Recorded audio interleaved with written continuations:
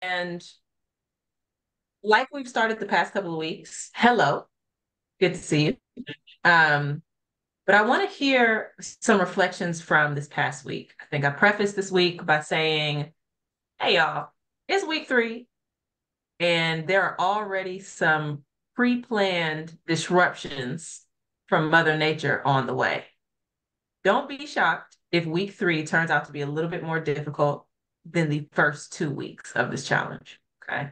So I'd love to hear today, one, if that showed up in your life, right? Any difficulties that arose this week. But I specifically would like to hear how you overcame those struggles this week.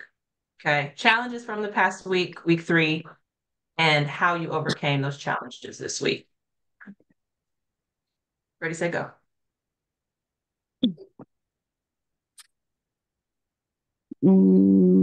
Challenges.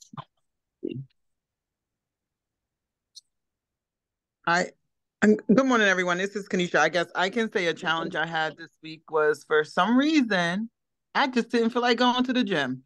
And I thought the snow was going to save me.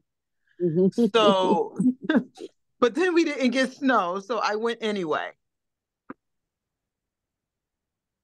And you should feel very proud of yourself because you went anyway. And then what happened? Well, I had a good workout. I was glad I went, and I was able to maintain my win so far. So it was good. It was a good choice. But I was looking forward to the snow day. I was really excited. And then something told me to pack my bag before I went to work. And I was like, let me take it with me anyway. And I took it. And then I looked out the window. I'm like, there's no snow. I got to go to the gym. Mm-hmm. But I was And definitely looking forward to it. Kanisha is sharing all of this, wanting to skip the gym, not feeling like going, wishing for a snow day. Kanisha has failed to mention her big win from this week. Well, I met my first weight loss goal, which was huge for me because I never lose weight. I say I have the most stubborn fat and I have the slowest metabolism. So something about this challenge that's keeping me consistent and really focusing on my protein is must be working because I never lose weight. So I had to weigh myself a couple of times this week because I said I know that scale's lying. That scale cannot be right, but it's holding. So I'm like, okay. So let's just keep doing what we're doing. So I'm really trying to focus on protein. And yesterday was the first day I hit my protein goal since we started. First time I hit my goal for Not easy. protein. It's not easy. It really isn't. You would think it'd be the easiest thing, but it really isn't. So I guess I had a good week. Had a great week. That's 11 pounds down from the start of this challenge. Oh, wow. Hey, congratulations. Challenge. Wow. That's amazing. Congratulations. Thank you. Congratulations. I really never lose weight, so I'm like in a little bit of a shock. But I did the small things since the challenge started. So I've given up my morning Dunkin' Donuts, which I religiously stopped and got. So I haven't had Dunkin' in 20 days. I got rid of the candy dish in my office. So everybody at work is upset, but I'm like, yeah, I'm choosing me. Mm-hmm. And I don't have my afternoon bag of chips from the cafeteria. So That wasn't too hard. Yeah, well, it feels hard some days to say. I said the candy dish, I was like, it's so much easier for that dish to be empty and I don't have to make a decision about it. So I tried to get rid of the things that I have to decide every day because that's a daunting task. To have to say no to Oreos. Well, if there's no Oreos, I can't have Oreos. I can be mad at 11 o'clock that I can't have Oreos, but there's none to have. So get over yourself. Go have that orange and sit down. Love it. Love it. Tanika, thank you so much for some inspiration, some motivation this morning. If you are just joining, we're celebrating Kanisha, who wanted a snow day, wanted to skip the gym this week, but also earned an 11-pound drop on the scale since the start of this challenge, which is awesome. And mentioned that She has chosen herself and making a few sacrifices that don't really feel like sacrifices in the grand scheme. And that's the point of this, right? The point of this is to make you feel like this isn't hard. Something's wrong. I should be struggling. I should be hungry. I should be frustrated. I should be angry. I should be having cravings. And even if I want some Oreos, like I'm okay. This isn't difficult. And you should be raising an eyebrow at what we're doing, but it should also be working. Okay. Thank you so much. Okay. What else is going well this week? And as you're thinking about what's going well, it's Dezetta's birthday. Happy birthday. Happy birthday. Happy birthday. Happy birthday. Thank you. Happy birthday. Happy birthday. Birthday to you. Thank you so much for spending some time with me, with us today. I really do appreciate it. Okay. What's going well? Good morning. This is Dominique. I think for me, I mean, I've been snowed since Monday, like literally can't move. The roads have been horrible. It's been snowing all week. And so I've been trying to get out and like go and walk. I did go to my apartment complex gym, and I didn't do, even though I didn't do well, I think because I prioritized protein, I did see the scale go down this week, and I was still in shock as well. Like I just put my weight in, but I was like, oh, this is not right, because I've literally been in here like having my crackers, and I'm sitting in here like making this quote unquote coffee protein shake thing. And I was like, this shit got too much, it tastes too sweet, but it ain't no way. But some way, somehow, by the grace of God, I've been getting close to my protein, and I'm still shocked. I was shocked because I didn't do much. Like I said, I've been stuck, and when I did go to the stores to try to get stuff, everything was basically gone. I felt like everybody was like, well, since I'm gonna be snowed and I'm gonna just eat salads, I'm gonna take all the protein shakes and I'm gonna do something, because I could not get anything. But luckily I did have something left, and I was able to like trash through the snow, walk through the snow, lift some weights a few days before they just literally shut everything down. So it was good to say that I did do something instead of just like sitting around, laying around, not doing anything. And I basically stick to my my schedule. Still got up early as if I was going to work, and stayed up and still meal prep and actually cooked during that time. So that was a big challenge, because it's tough. Like literally when you can't go anywhere because you're literally stuck, because the rules in your apartment complex aren't clear. Like you literally can't go anywhere, and it just, you get that urge to just want to go out and do something, but literally I had to stay in and cook. So and find something, and it actually worked. So I'm proud of myself for that, because normally I would just dig in my boyfriend's snacks and find some piece of candy or chip in my backpack that I stole from a student because they wasn't supposed to have in my class, but I didn't do that. So luckily, I'm proud of that. Still got my workout in, and did something this week. I love that. And that's a reflection of the choice that you made, right? Being snowed in and, having to make adjustments. You can adjust and do nothing, or you can adjust and get creative. And it sounds like that's what you did. It sounds like that's a lot of what folks did this week, was adjusting and trying to get creative with how you did it. I don't know if y'all saw my stories yesterday. Trained with a ruck bag, little over the shoulder rucksack thing. It was 60 pounds. It was awful. And it made me wonder, like, how was I walking around just like carrying this? Like, this is hard. But I loved and appreciated, one, the creativity that you all inspired me to kind of find. So I didn't feel like doing anything yesterday. But then I've also appreciated just the reminder of how far we have all come, right? Go find something that weighs an additional 15 pounds. Go find something that weighs 40 or 60 or 80 pounds, right? That's the weight that you're carrying around. So I appreciate the creativity that you all have shown this week. We'll get back to what's working, what's going well. I would love to dive into our presentation for today, starting with, of course, the rewind from where we have been. If you have not watched or were not present for the first two installments, or first three, the first two installments of our conversations, please do go back and watch those. They are recorded so that you have the information, but they're really valuable. You all bring so much value to these spaces. One, an encouragement for one another, but then two, in your ideas, right? There's a plethora of information and expertise here.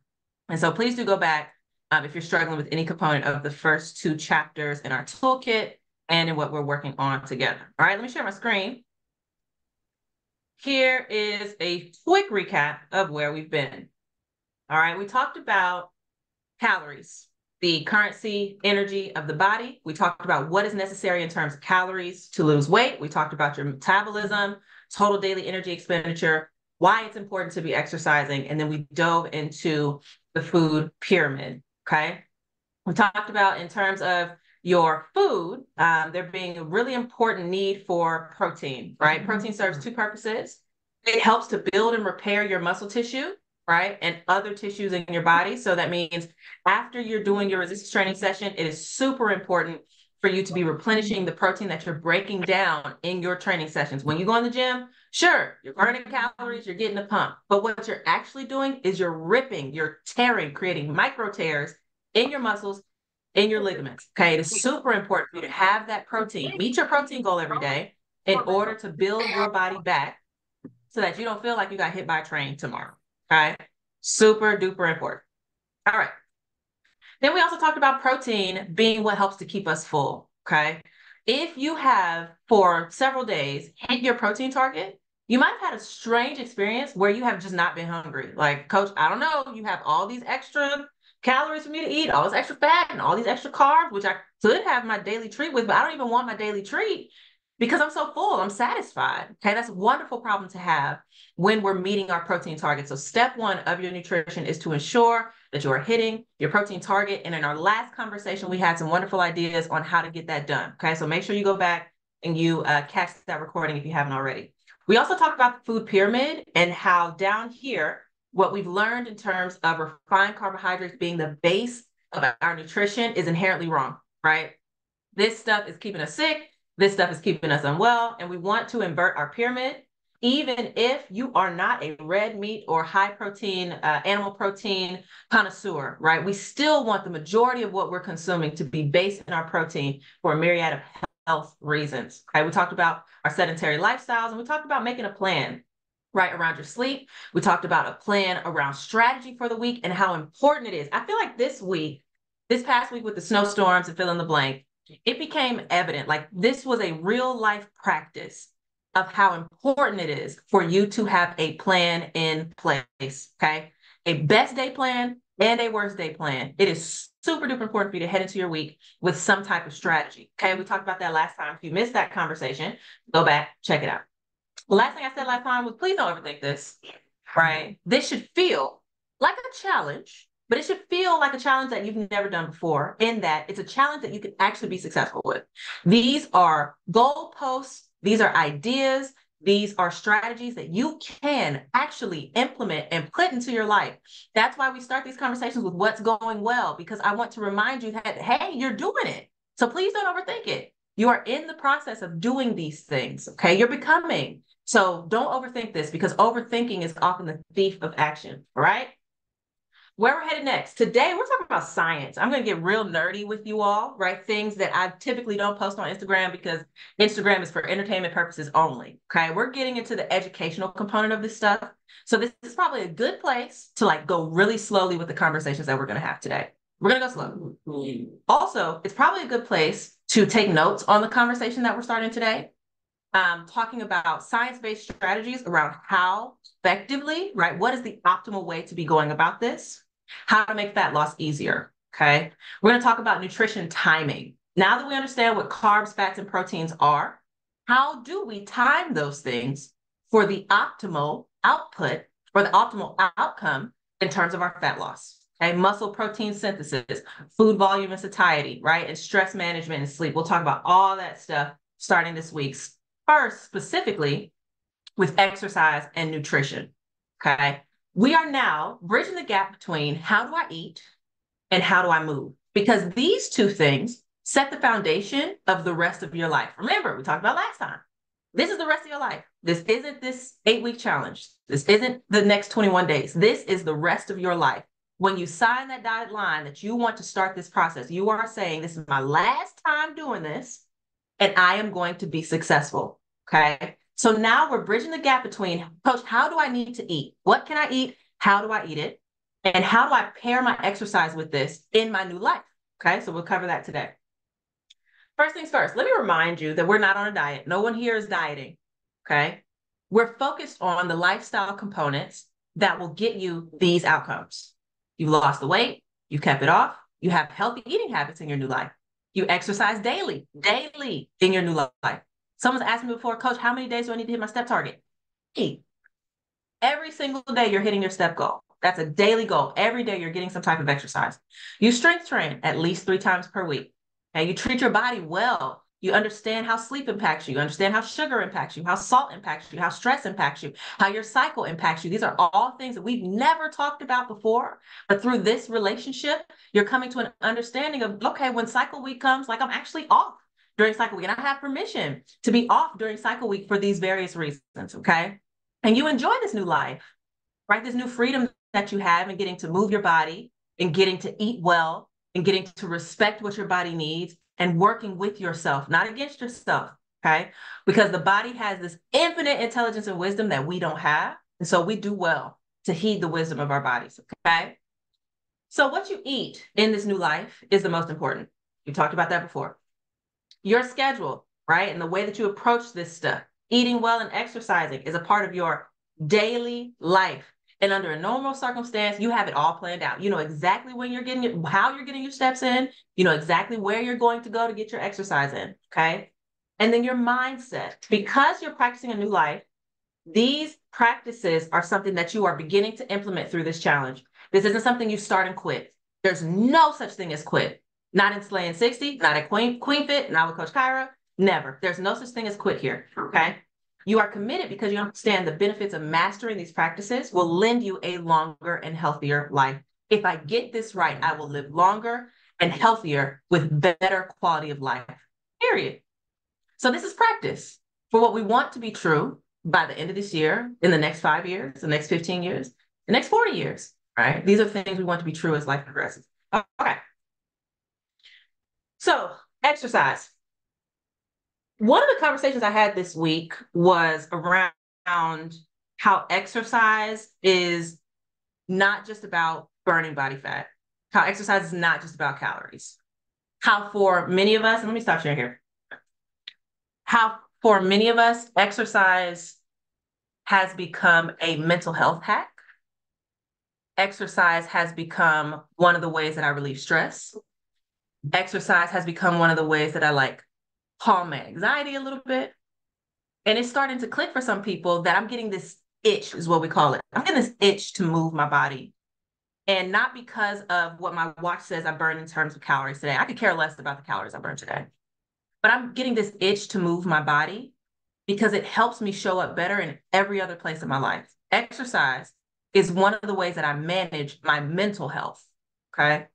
And as we look at what's happening in the world, as we experience what's happening in our bodies, I want you to think of exercise with this extra layer, right? Like, yes, we're going to talk about how exercise helps us burn calories and burns fat, right? We'll talk about that in a second. But I want for the umbrella that covers everything that we cover in terms of exercise to be exercises for my well-being, okay? It just helps me to show up and be a better person. And that's the attitude that I want us to have about exercise, no matter what. Okay. Exercise, sure, can burn calories, sure, can burn fat, but exercise just helps me become a better person. And I want us to get in the habit of thinking that way. Okay. I just want to take that moment. Okay. Exercising to burn body fat. Losing body fat is a 2-step process, right? You think like, okay, cool, I'm just going to be in a calorie deficit and lose weight. It's not the way it works. Exercise is a 2-step process that's a lot like breaking peanuts out of their shell. Okay. We need to remove the body fat from the cell. And then we need to use the fat as energy, okay? We break it out of the shell, we break the shell, and then we can use the contents as energy, okay? Stored body fat is the stored energy form of food that you ate yesterday last week, 2 years ago, 15 years ago, is the food that you did not need that day got stored, okay? It's stored in the form of triglycerides in fat cells called adipocytes, okay? Science stuff, right? Adipose tissue. Fat breakdown. It's estimated that each pound of body fat that you hold, so if you think like, okay, I might have a pound here in my arm, each pound of body fat that you hold is 3,500 total calories worth of energy.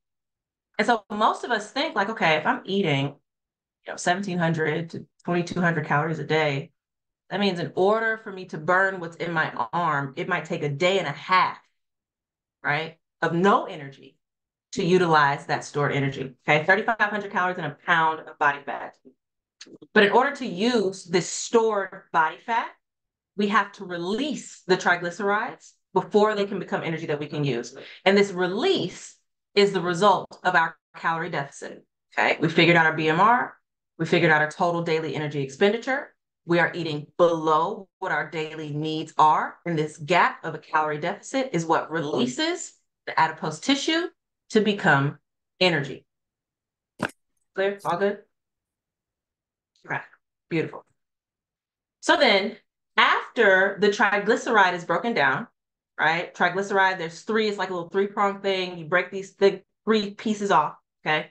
They're moved through the bloodstream to your muscle to be burned for energy, okay? It's oxidation.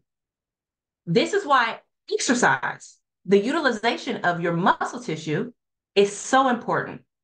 During caloric restriction, your body slowly releases energy into muscles to be used in place of the fats and carbs that you would typically be eating, okay? We're not touching the protein goal. So protein remains the same no matter what your goals currently are. But as we create a calorie deficit, we do so by dropping the amount of fats and carbs that you're consuming, okay?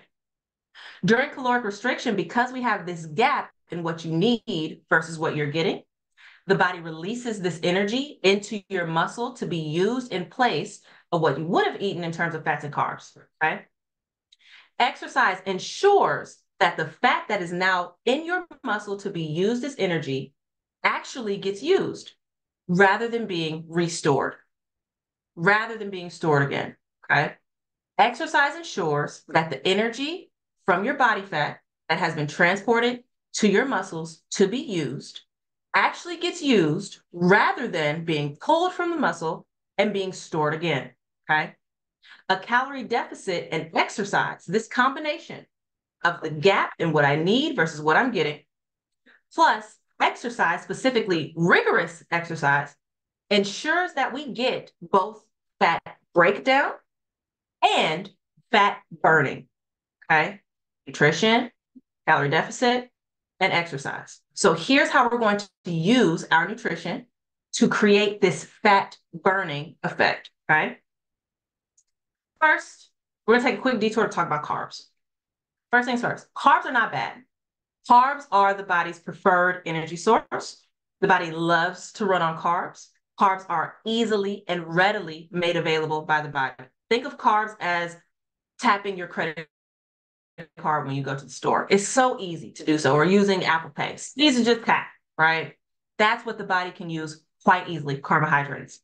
But because the body can use these easily, that also means that carbs can be stored easily, okay?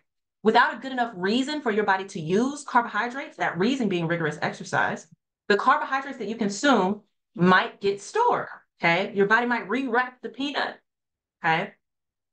So then how do we then think about our carbohydrates?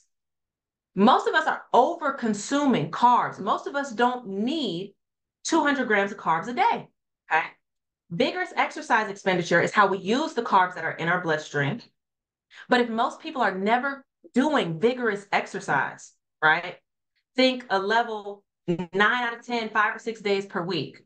If most of us aren't exercising with that level of intensity, there's no need for extra carbohydrates, okay? So think about it like this. LeBron James in season, right, while he's playing, eats 700 grams of carbohydrates a day, 700 grams. This is several bowls of pasta This is rice and Rice Krispie treats. This is cookies and candy and Gatorade and fill in the blank. Braun has to do that because of the amount of energy that he's expending throughout the day. A pro bodybuilder or a pro athlete, like a boxer, right? Someone who's training regularly, maybe not in season, but still a professional in their sport, might have to eat something like 300 grams of carbohydrates per day while they're preparing for their sport. But for normal people, right, for people who don't have a sport, who aren't professional athletes, and whose bodies are not tied to their income, for people like us, about 150 grams or less is sufficient for our daily carbohydrate needs. 150 grams might actually be aggressive for some people, especially if we are not highly, vigorously active. On top of that, the majority of our carbohydrates need to be coming from real food, right? You think, not this stuff over here, this like white and brown stuff. We want our carbohydrates to come from color, fruit, and vegetables, and potatoes, and oats, and quinoa, and brown rice, and fill in the blank. We want color, and the real food carbohydrates are the things that we need to be consuming, okay? Most of us are over-consuming carbs because carbs are tasty, number one, but they're also easily stored. 150 grams or less is sufficient for anyone who's on this call, okay? But that does not make carbs or your daily treat off limits or bad for you. Does 9 out of 10 level needed combo of cardio and strength? Does that 9 out of 10 level needed combo of cardio and strength? Okay. Stacey, can you come off and Yeah, sorry. You were talking about in order to burn burn, you have to have like a 9 out of 10 intensity in your exercise 5-6 days a week. Can that come from a strength training session and or a cardio session, or is it just cardio? So then a 9 out of 10 cardio session, right, might be something like sprints. And I have not programmed any sprints for it. I don't sprint, okay? No one is sprinting, right? You think red zone cardio, level 5, bent over, hunched over, rolled out on the floor, cardio, okay? So 9 out of 10 cardio is not something that most people will ever get to doing. However, 9 out of 10 resistance in terms of difficulty, right? In terms of load, and we'll get to that in a second, might be something that no zombies, no need to sprint, LOL. Most people will never need to do that intense cardio or never get the chance to do that intense cardio, right? A 9 out of 10 in terms of your resistance is a perfect place to be. We'll talk about that in a second. Based on what you're saying, my carb goal is really high and I've yet to meet it. Usually I get just about half of the goal. Yep. Okay, let me go into a little bit of detail here. Let's put it into practice. Up first, gotta talk about fats. Fats are not bad or off limits. Fats are a backup energy source, right? Where carbs are preferred energy, fats are essential energy and electric for your body vehicle, okay?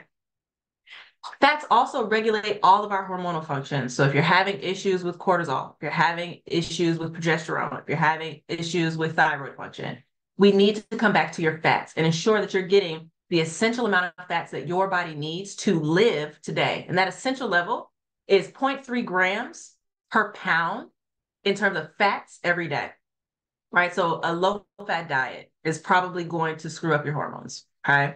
We want to make sure that we're getting an adequate amount of fat. 0.3 per pound is about where that lands, okay? But fats are also easily overconsumed, okay? Very few people are measuring the amount of nuts that they consume. I'll just reach in and just grab a handful of almonds. But if you know anything about almonds, what you think is a handful is probably a handful and a half. And that handful was already 190 calories. Now that you have a handful and a half of almonds, you're like 250 calories. And you didn't even know, and you're not full. You didn't know, and you're not full. So here comes these little sneaky opportunities, right? Or even olive oil. Maybe I'll have like a vinaigrette that I pour over my salad. And it's healthy, coach. Like, this is a vinaigrette. It's not ranch. Regardless of whether it's ranch or vinaigrette. Because of the fat content, right? It is easy to overconsume what you thought was a tablespoon of coconut oil. And I love this example. I'm gonna pick on keto people real quick. I'm not gonna name who you are, but I'm gonna pick on keto people on this call. You'll take and I did this before, I'm guilty, right? There was this thing with like coconut oil in your coffee when keto was a thing, right? Take a spoonful of coconut oil and put it in your coffee. And I was doing that, and I take a spoonful and another one. So I'm like, I want extra keto. Okay. Until I learned how to read food labels. And I look on the back, and every tablespoon of coconut oil is 190 calories. And all of a sudden, I have added 300 and some odd calories because I'm not even evenly measuring the tablespoon. I'm taking a spoon. 300 something calories to my coffee. And I'm doing keto and have no idea why I'm gaining weight. What in the world is happening? I thought I was on keto. I'm supposed to be eating extra fat, extra cheese, extra butter this, extra bacon this, right? But it's not until I understood what fats were, what carbs were, how to read food labels, and how to measure value in terms of caloric density that I understood that there's something inherently wrong with that, right? Keto won't work if you're not in a calorie deficit, but keto especially is difficult because of this down here. Fats are expensive in terms of caloric density, right? Carbs are 4 calories per gram. Proteins are also 4 calories per gram. Alcohol is 7 calories per gram.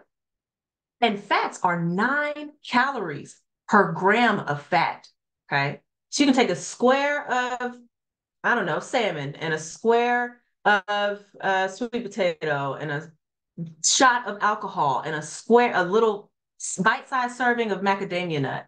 And the macadamia nut is automatically more expensive. Automatically. But it's supposed to be healthy, right? Yes, but once we understand this caloric value thing, it starts to become clear that we need to be very careful, one, understanding, and two, cautious about where we're getting our nutrients from. We have an essential amount of fat that we need to be getting each and every day. And then the rest of it just needs to be measured, okay? We need to make sure that we're measuring this stuff, how much we're consuming. Did I hear somebody pop off? Let me see. That was Shay. Shay, is that you? Yeah. Hey. I just was thinking about Chipotle and whether to get that extra scoop of guacamole. So, I have a true story around that. Yeah. I agree. It completely messes up your macros. And you thought you were eating something. It was good, but it was, you need it long now. Oh, you went mute again. Sorry about that. I was done. I was just laughing at myself. But this is a tough audience here because y'all didn't laugh with me. So it's all good. I'm laughing. I was laughing. No, we were on mute. So sorry. All right, well, carry on. Oh, crowd, that's funny. No, yeah, things like guac will really, really get you tied up. If you're going to Chipotle, right, you want that guacamole on the side in their little measured cup. Get it on the side. That way you know how much you're actually consuming because you know you've been to Chipotle. It just depends on who's on the line that day. It really depends. Sometimes you get 1 scoop, sometimes you get 4. Right? I have to ask him, can you take some of that out, please? It's a lot of rice. Please. Okay. You can double down the protein though. If you can spare any extra protein, I'll take it. Anyways, definitely get the guac measured. Okay. And your oils and your nuts and seeds, you got to be doing the serving size with this stuff because it will easily sneak up on you. Cheese included. Oh my God. I'm not gonna call y'all out. Some of y'all have a cheese problem. Oh my. We have some cheesy. I have a cheese problem. I am not. I have a cheese problem too, child. That's like cheese is me. Oof. My favorite fight. Which one? Cheese or something else? Cheese and macaroni is my favorite food. So there you go. Oh my gosh. We can't talk about favorite foods, y'all. We're in a calorie deficit right now. I'm hungry. Okay. Yeah, some of y'all have a cheese problem. We need to be measuring the cheese. Right? Cheese needs to go on this list of fats. Okay. Cheese has protein. It's not a wonderful source of protein, people. It's a great source of fat. Cheese has protein. Peanut butter also has protein, but it's not a great source of protein. It's a wonderful source of fat. Okay. Read your food label. All right, cool. Let's keep going. So here's the game that we're playing. We are wanting to release stored body fat or energy that our bodies can use today. Then After the release, we need to burn the body fat that has been released, and we need to not replenish it by not over consuming our carbs and not over consuming our fats. Being aware in both categories. That's the game that we're playing. Release, burn, don't replenish. Okay? That's the game. So then rigorous exercise and nutrition timing is the duo that causes this to work. Fat release and fat burning. Okay? Your training should be hard. I'm sorry. I know I'm kicking butts. I get it, but it should be difficult. We shouldn't be walking through the park, and we'll talk about that in just a second. We'll talk about this curve in terms of your nutrient timing, specifically your carbohydrate timing. Erica, Erica would see, you came on a little bit early to talk about how you need to be fueling your exercise a little bit better. We'll talk about that right now, okay? If you are someone who trains in the morning, this is a good slide to kind of screenshot if you want to. If you are someone who is training in the morning, you want to be skewing your carbohydrate intake around your training window, okay? You want to be consuming your carbohydrates before and after your training and weaning off of the additional energy throughout the rest of the day. Okay, so here's what this looks like. If you wake up 5:30 and you're going to train somewhere around 6, okay? 5:30, wake up, hydrate. 6 a.m., right? You're going to have your pre-workout carbohydrate. Note, this does not say carb and protein. You don't need the protein yet. Carbs first, if you're an AM trainer, okay, 6:30 workout, 7 a.m. workout, carb first. Now, this can be fruit, you can have applesauce, you can do oatmeal if it's not too heavy, pre-workout, high carb, okay? After your workout, you're gonna have high carb, right? This helps to replenish, right, and restore carbohydrate and protein, also helping muscle recovery, muscle build, okay? These two things together. So after your workout, you'll have high carb and high protein. At lunch, you'll start to introduce your slow digesting carbohydrate, your potato, your rice, fill in the blank. At lunch, this is the top of your day, you're having your last carbohydrate, okay? And then snack and dinner, you don't need any more carbs because you're not expending any more rigorous energy. You don't need them. So then if you're an oatmeal person, if you're a pancake person, I don't know, if you're a cinnamon roll person, once this challenge is over, right? Cheat. Have the things that you love in this morning window, okay? But just get into the habit of skewing off or tapering off your carbohydrates after lunch, because for the rest of the day, you are not performing high intensity exercise that requires carbohydrates to complete. All right, any questions about this? Yes. I have a question. All right. Who's first? Who did I hear? I think you're off. Go ahead, Seta. Okay, so since what we talked about yesterday, am I allowed to do that pre-carb work? That pre-carb? That pre-work carb? Okay, cool. Thank you. That's the only carb you should be having. Okay. My question Good question. My question is, you didn't label the 6 a.m. and the 7 a.m. Is that snack and breakfast or breakfast and snack in terms of like the amount of, like, is that a snack at 6 a.m. 7 yeah, a.m. this is pre-workout snack. Yep. Okay. Before. Post would be breakfast. Post-workout breakfast is protein and high carb. Pre-workout snack is just high carb. Fruit, oats, bar, juice. What else? I have a question. Okay, I see, I think I saw Michelle and then Maria, and then I think I saw Sonia too. Yes. Should I go first? Please, yes. Okay. I have a question about dinner. Okay. We've discussed this before. Like, once I'm done eating for the night, I'm good. Very rarely do I snack or anything like that. But what I'm concerned about with no carbs at dinner, or maybe you could correct me. How, like, could you give us an example? This will be helpful. If you could give us an example of a high protein, no carb dinner that will keep you satiated and not have to, like my concern is if this is what I'm eating, this is it. Am I going to feel hungry at say 9 o'clock? Good question. I could answer, but someone else can answer too. I'll take a stab at it.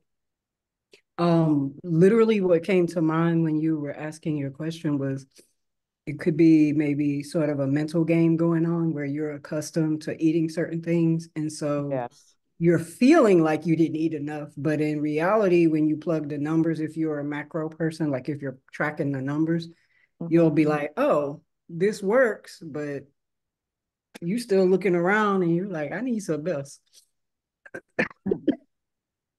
Yeah. If you eat enough protein, depending on what you need at that point in time, you're probably going to be okay. Okay, thank you. Yep. So for your last meal, it should be high in protein enough to satisfy you for the rest of the night, right? And this is why setting the foundation of this protein game is so important, because once you trust that if I eat enough protein, I will be okay, it starts to be okay at the end of the day to eat a meal that's high in protein and high in vegetable, and you don't feel or need anything. You're good. Sleep good, stuff, feeling great. So I have a Okay, so question for you, high Coach. protein, high veg. Did you hear me? Yep. All right. So like I know broccoli has like 10 grams of protein and like a serving, but is broccoli on the carb side too? Yep, vegetables are carbs, but remember, all of your whole food carbohydrates are what we're trying to fill that 150 grams of carbs with, right? So then vegetables don't quite count or have the same impact. So vegetables would just be okay, technically off limits, right? Have as much as you want. Yeah. I was just gonna offer you, if you try like different proteins, like the unconventional proteins, like the almonds,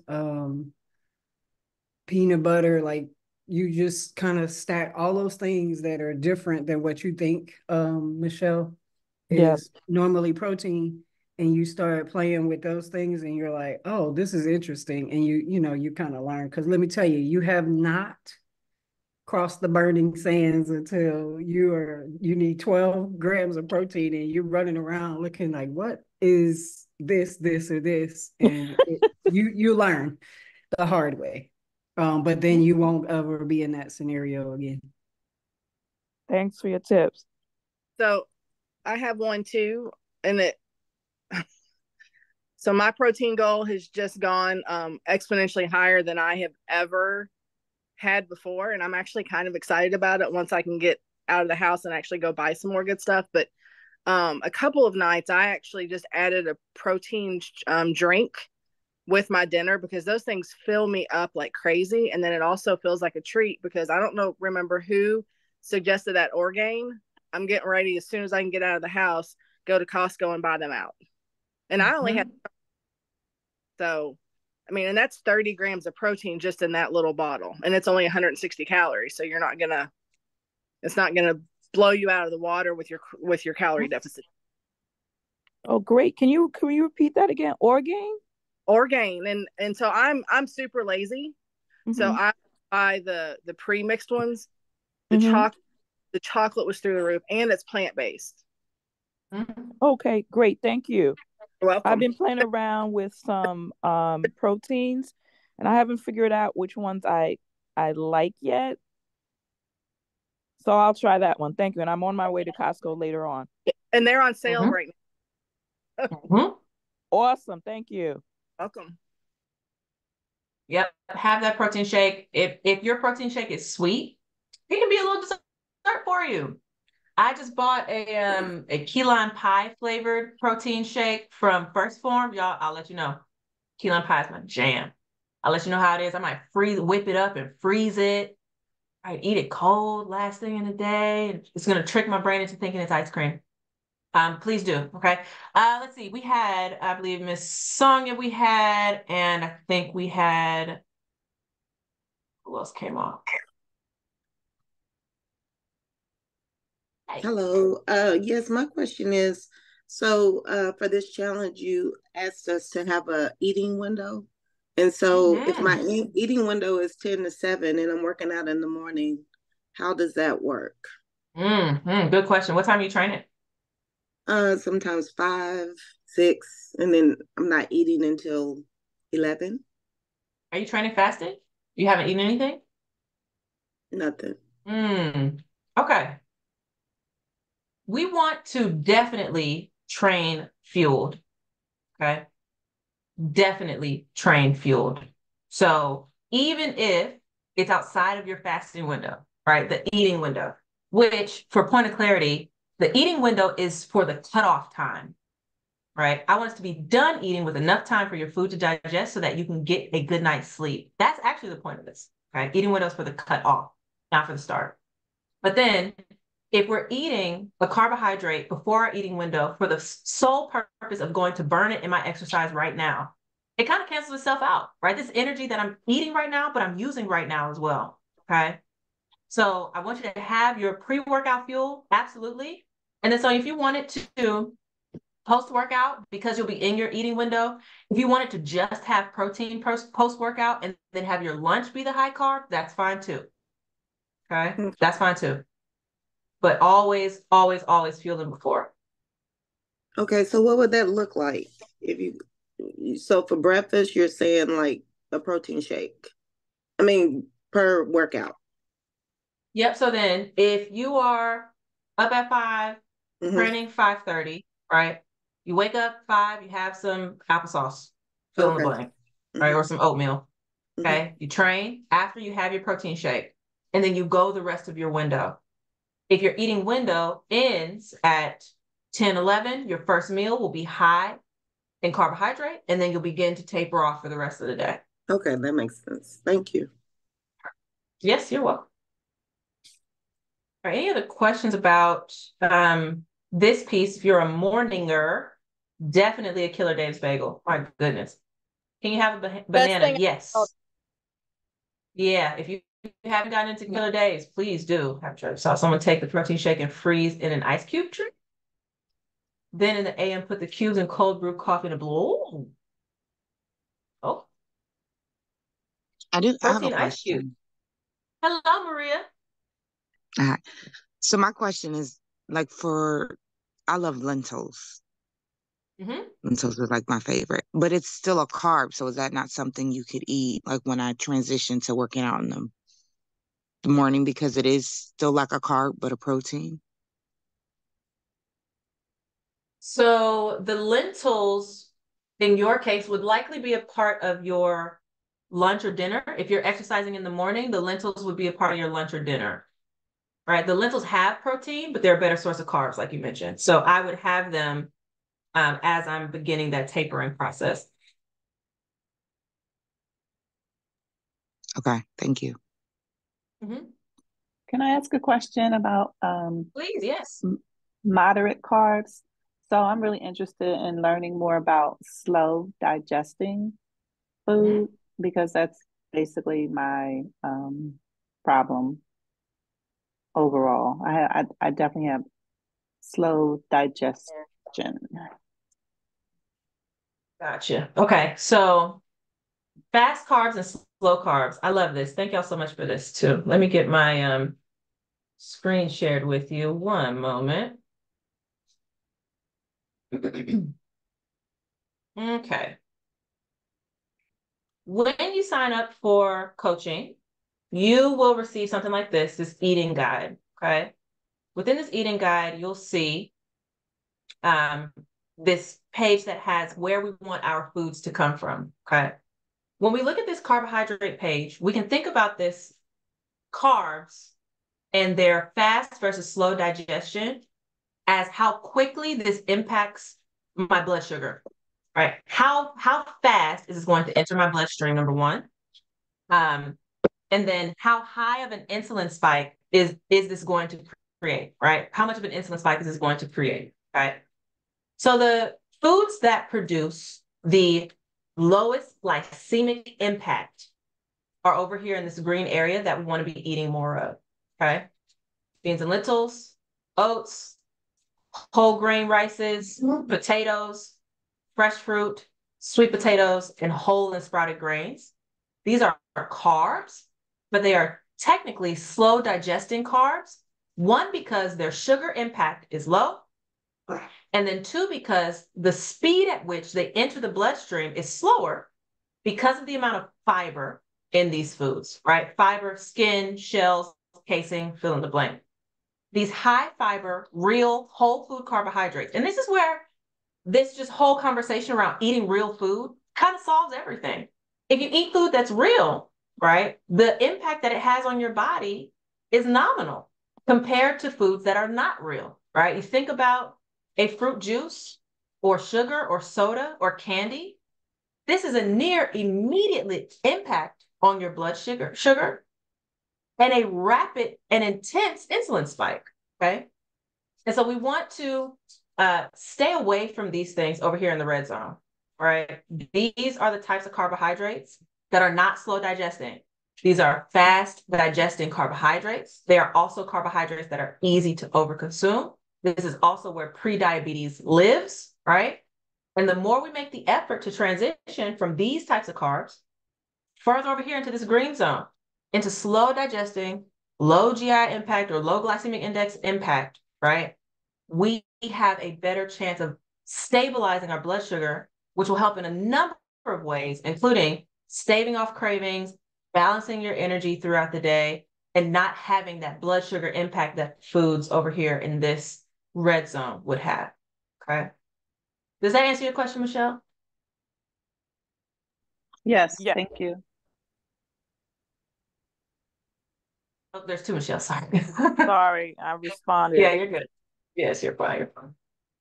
Okay. Check the chat here. What are your thoughts on jasmine rice? All right, so jasmine rice, again, white rice right here in this middle zone. In terms of its sugar impact, it's right there in the middle because it's lacking the fiber. White rice just lacks the fiber. It's not bad, but the sugar from the rice enters your bloodstream more quickly, right, and causes a higher glycemic response because there's no fiber. Okay, the fiber helps slow the sugar impact on your blood. All right, we will get to that another time. But I hope that piece was helpful. Okay, PM in my last 7 minutes or so. Okay, if you are someone who trains in the afternoon or evening, okay, you want your carbohydrates skewed toward the direction of your training. So then think about it like this. You wake up, you hydrate, breakfast, high protein, no carb. I don't need carbs for breakfast. I have energy. I just woke up, okay? And if I need additional energy, I can get it from my caffeine source. I don't need carbs when I first wake up. Lunch, midday. You probably also don't need carbohydrates right now. This is vegetables and protein because I'm not exerting a high level of energy at this time, okay? Your afternoon snack. So we're getting ready to train. Your afternoon snack, if you're someone who trains around 5, 6 o'clock, maybe 3 or 4, you'll have a high carb, moderate protein, pre-workout snack. High carb, right? You think of your fruit, your pineapple, your mango, fill in the blank. Maybe you'll have some oatmeal right here, fill in the blank, okay? And then post-workout, this is great because your dinner gets to be high protein and high carb for recovery from your afternoon or evening training, okay? We're just changing the direction of where we emphasize your carbohydrate intake, right? If you train in the morning, your carbs are packed into the morning zone. You train in the evening, your carbs are packed into the evening zone, right? Keeping in mind that we want to be finished eating with enough time for our foods to digest before it's time to go to bed. Any questions about the PM schedule? I have a question.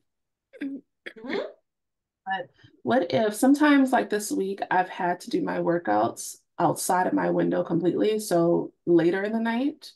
So for example, I at like 6, even 7 o'clock, but I go to the gym at 8. Going to the gym at 8. What time are you going to bed? Still around 11. So literally it would be like right before I go to sleep. I'm not hungry after, so I don't eat anything after. But like, my dinner, like I said, is still around 6. But would it still be high carb for dinner? Okay.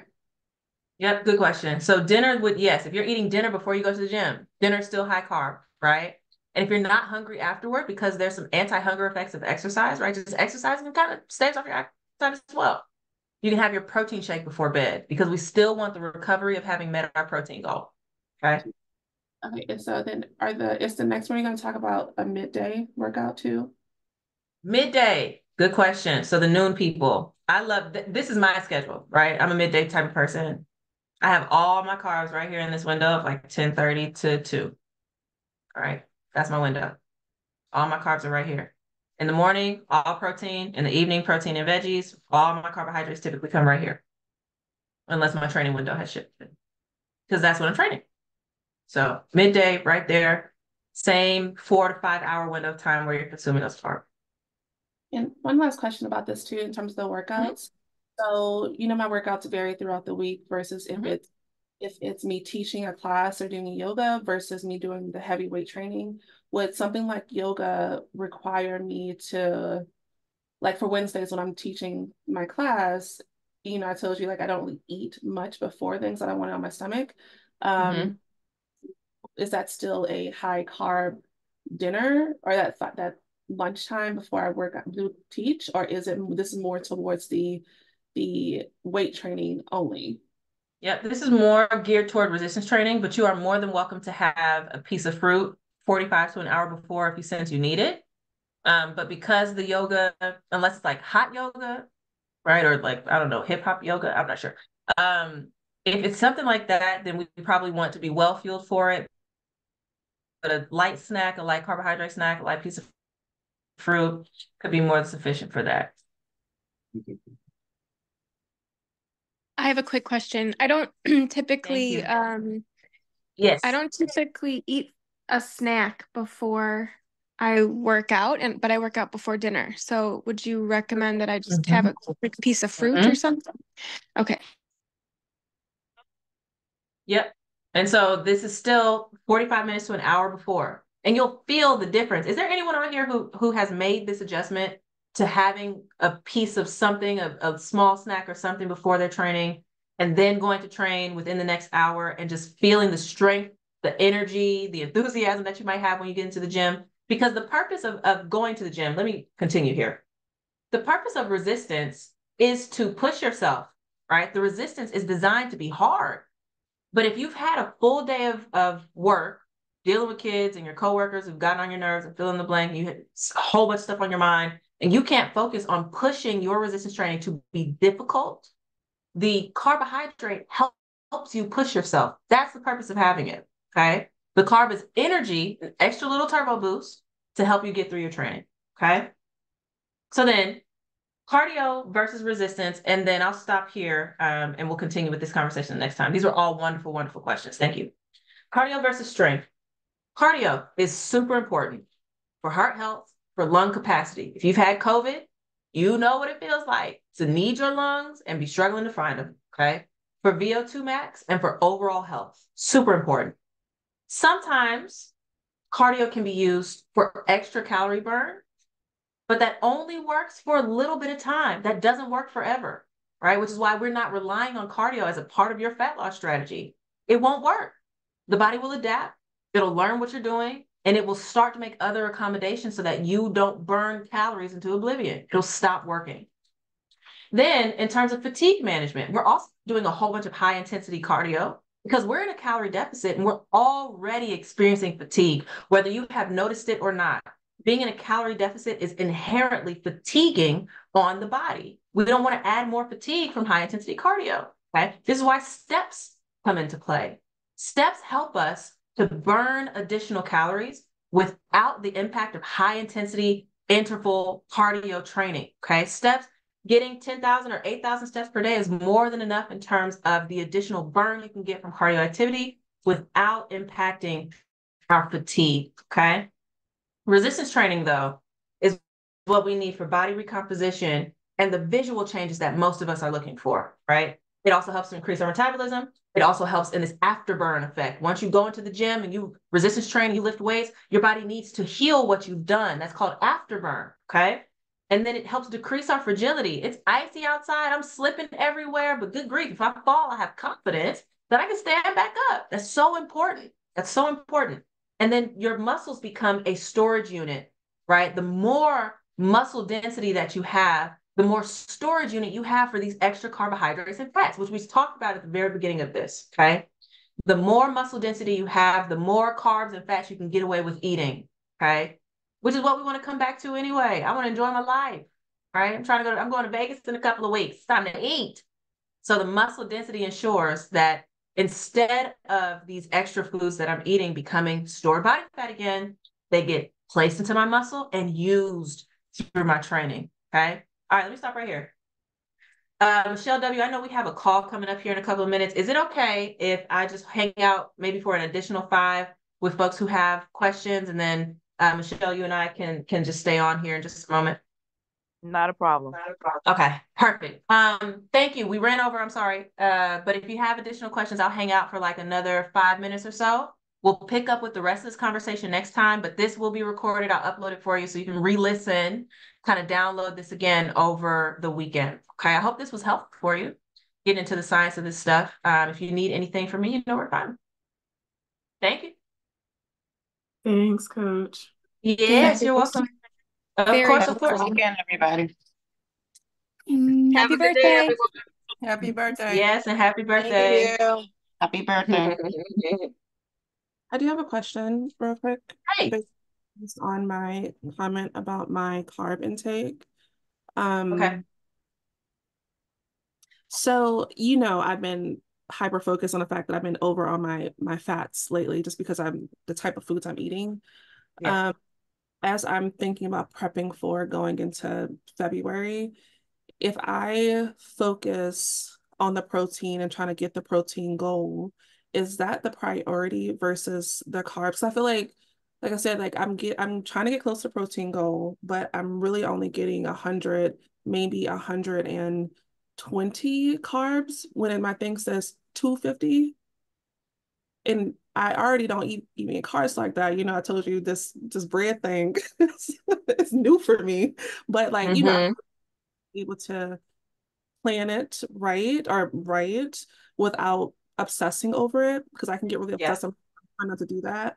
But I'm like, I look at the numbers and I'm like, these numbers are really high. And I understand about the protein. I get that. So I'm like, let me see what I can do. But what should I do as far as the carbs? Probably missed it. I'm sorry. In terms of priority, protein is always the priority. Always, always, always the priority. I don't care if you never hit your fat target. I don't care if you never hit your carb target. The main goal should be, how do I fill in to ensure that I get the rest of this protein, right? Because for your activity level and for our goal, you are under consuming protein, right? So our main focus is, where can I find additional lean sources of protein that I can tap into on the go, right? That are easily consumed in the midst of my busy schedule. The carbohydrates are there for where we are in our journey. They're there, right? But we don't have to worry in the slightest about trying to reach a carb target. Is that what you're asking? Yeah. And I think okay. To that, like I said, so that makes sense for the carbs. I appreciate that. Now these fats, especially because I eat so much seafood, salmon at the minimum is going to hit out half my fat right there.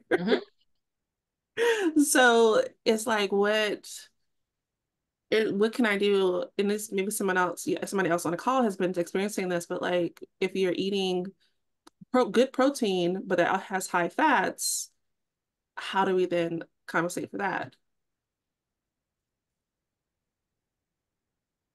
Floor is open for feedback.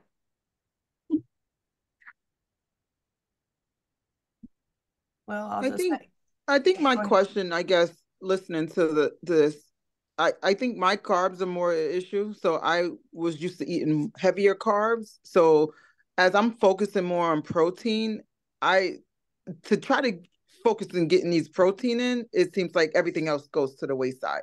So I don't have as many carbs, I think, by default, because I'm looking for so many protein rich foods. So are you hitting your protein goal? I am, well, so my protein is 180.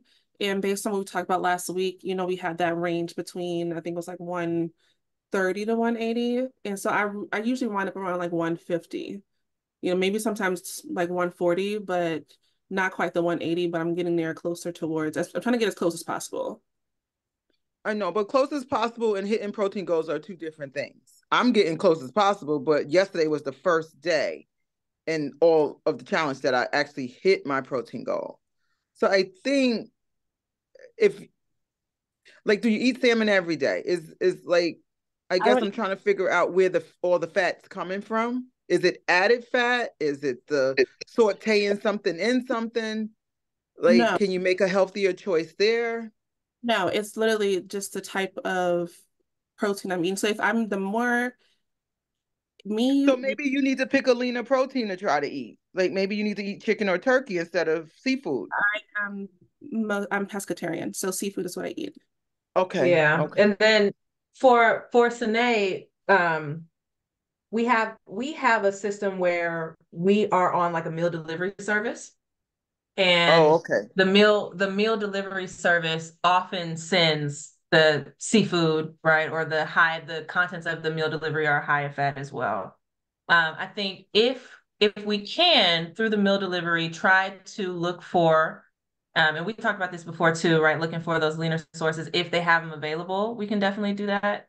But I think the big picture here is I need to be within my calorie target and I need to hit my protein goal and everything else will answer itself. We kind of talked about this last week, right? Where if I am hitting within my protein target and hit my protein target within my calories, the carbs and fats can do whatever they need to do based on my lifestyle, right? Based on what I prefer. I can go over on my fats if I'm under on my carbohydrates, as long as I'm within my calories, right? So if we look at your daily kind of list that it has where it goes calories, protein, carbs, fats, you'll see I'm under my calories or I've hit my calories, I've hit my protein, and fat can be way over here as long as carbs are over here, right?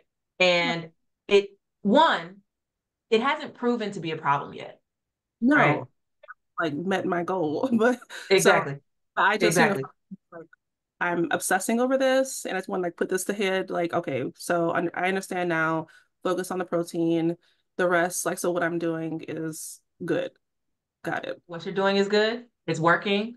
This is not something that needs to be over obsessed about. If you have an opportunity to look for leaner sources of protein, definitely go for that. Oh yeah, Factor might have some shrimp meals, but they like to fill in with the meal delivery we're using with Factor. They like to fill in with sauces and all kind of stuff. They like add a whole bunch of fat to the meal. Like, I don't get it. They must be keto people. Nonetheless, no, you're fine. You're fine. And I appreciate you, Tanisha, too. I eat the gamut of seafood. So shrimp, salmon, cod, tilapia, all of it. But I know Factor, they literally salmon and shrimp. And I'm just like, yo. And the salmon is like super high. And of course I've canceled them out. So after I get out this cycle, I won't be reordering them. But it's just like what I've been getting has been a lot of like high fats. Yeah. But I have not been meeting any carb goals. Yeah. And that's okay. That's okay. But when Sine, for right now, this is working. When we get to a place where we are again high in your training volume, because remember the last time we were together, like you were doing a whole bunch of training. I think you were training for like a couple of races, right? Once we get to that place, you will need the additional carbs. So then that might become a conversation a little bit later, is like, how do I rebalance the fats and the carbs once we get back to, if we get back to that place, right? Oh, yeah. That's 6 months. Perfect. I'm down. I'll be here. Thank you. So, I gained almost a pound, and you said we should talk about it. Yes, we talked about red pill versus blue pill. I've had the red pill versus blue pill conversation with a couple of you all. Red pill being okay, the thing isn't working. Do I force it to work by doing less?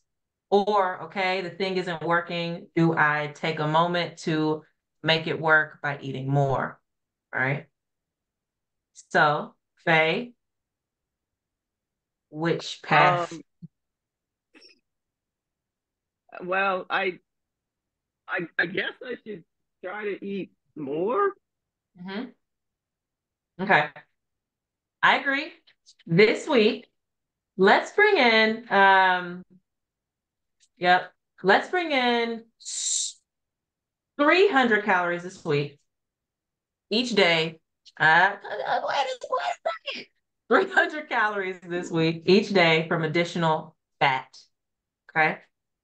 Now Okay. fat has a place. Fat has a job. The job of this additional fat is to increase my calories. Okay.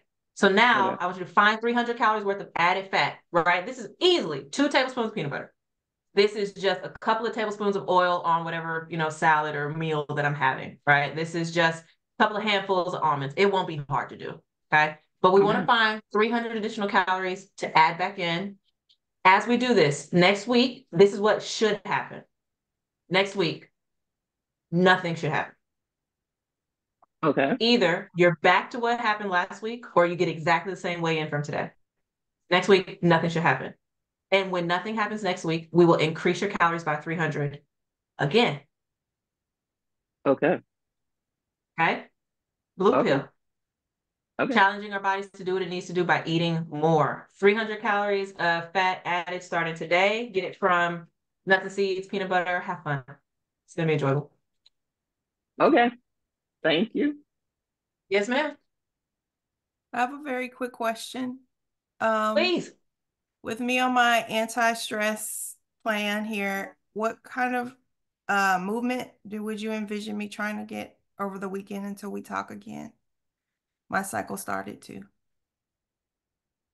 You can do nothing but walk. You can do some light stretching. You can take a swim if you want, right? Sit in the sauna if you want. But think for this week, like more restorative, less impact, less intensity, more restorative type of movement, especially if you give your body maybe 2 days of cycle angst, okay? And then as cycle weans off, you'll start to feel your strength again. And that's when you can get back to your training, okay? Okay. So I did good skipping the 2-hour aerobic class I was invited to. 2 hours. Yes. Thank you. My goodness. Thank you. Yes. Okay. You are so welcome. All right, y'all. What else? So, Coach, you were talking about the workout. If you work out in the morning and the carbs, it got me to thinking about that device, Lumen, and whether you have any experience with it or an opinion. I have a Lumen. You've been holding out. I've put it in my closet. Oh, you don't use it? It's stored away. I don't even know if it's charged anymore. Oh my. I was always curious if that worked. Because I kind of feel like I wish I could push a button on my body and it tells me exactly what I need to do for the day, and then I don't have to think about it. And so whenever I come across that again, I wondered if the science seems sound as much as you can without heavy medical equipment, and forget the marketing side of it where they're pushing their stuff, but if it could be a useful tool, especially around the carbs.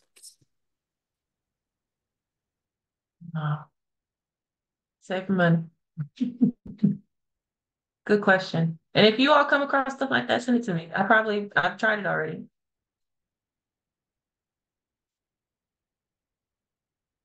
Good question. Say again, Shaq.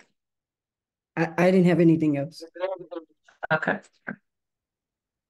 Anything else from the team?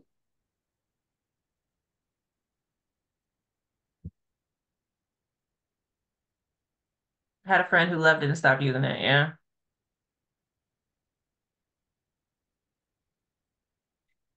Danessa Okay. says she's ready to start her red pill journey.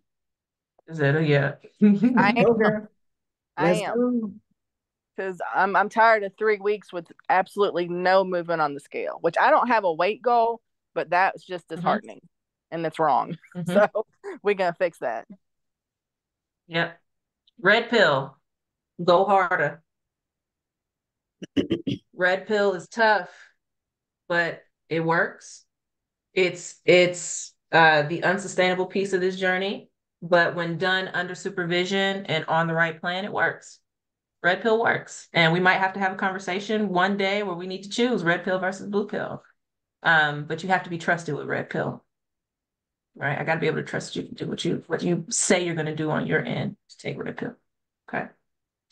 All right, cool. Thank you all so much for some great questions, great commentary today. I certainly do appreciate it. Good call as usual. I will post the recording, make sure everybody has this, but I am just so grateful for this community and the folks who are here. So thank y'all for your contributions and for being wonderful. So here's to the start of our 4th week of this consistency challenge. And you can look at your schedule, look at your calendar, and you can measure your own consistency over the past 19 days. How have I been doing? Okay. We want to get to a place where this is on autopilot. And I think we are slowly but surely getting there. So thank y'all again. Y'all have a wonderful, wonderful Saturday. Thank you. You too. Thank you. All right. See you, Tanya. Everybody. All right, Dizetta, happy birthday. Thank you. Yes, you're welcome. All right. So I'm hanging out with Michelle right now. Yes. And then Shay, I'll see you. And oh, Shay's gone.